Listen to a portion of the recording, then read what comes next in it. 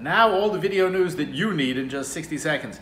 BBC News, who should know something about television, are moving their videos onto Instagram, which used to be stills but now does videos, but short ones. The stuff that performs the best: personal stories, human interest stories, a Londoner navigating the underground in a wheelchair, a transgender beauty queen. What doesn't perform well? Hard news. Good lessons for those of us making video. It's about characters, characters, and characters.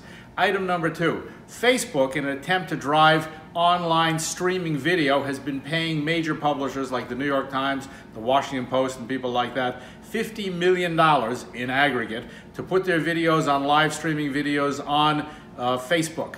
Yesterday they said they weren't doing that anymore. This leaves those publications in trouble. They hired whole staffs to make the video. Now what are they going to do? Facebook got a lot of problems. Now it's got another one, not very trustworthy. If you like what you see here, remember to like it, share it, and sign up for your free 10-day trial on thevj.com. I hope you enjoyed that, and if you want to learn more and see more, come and see us at thevj.com. Is that right?